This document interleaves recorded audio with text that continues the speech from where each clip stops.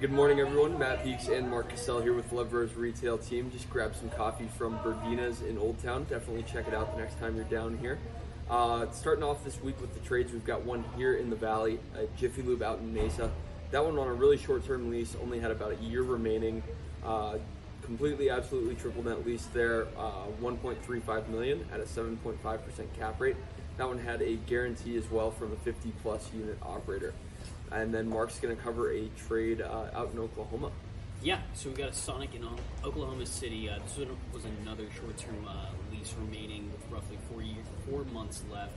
This was a corporate store, and there were 2 additional 5-year options on that deal as well, with 10% increases as well. If you guys have any questions on that trade, feel free to reach out. Obviously, Matt Beeks and Mark Cassell.